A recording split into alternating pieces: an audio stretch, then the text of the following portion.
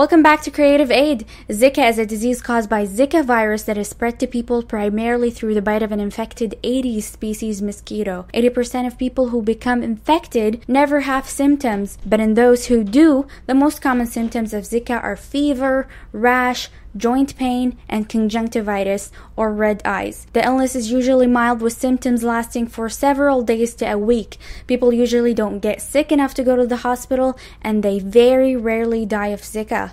The U.S. Centers for Disease Control and Prevention presented evidence for a link between Zika virus infection and microcephaly, a condition of small hits in brain that has risen in Brazil as Zika infections there have spiked. About 1 in 5 people infected with Zika virus become ill, i.e. develop Zika. In Brazil, a Zika hot zone with up to 1.3 million cases of infection, the surge in cases raises many questions about what the future may hold for these children whose mothers were infected with the Zika virus while pregnant. There is a broad spectrum of health issues children with microcephaly may face. Some people may be in otherwise good health, while some will suffer crippling mental and physical disabilities. The U.S. Centers of Disease Control and Prevention says people with microcephaly may have problems including seizures, intellectual disabilities, trouble walking or standing, or difficulty speaking or swallowing. Some also have hearing or vision problems.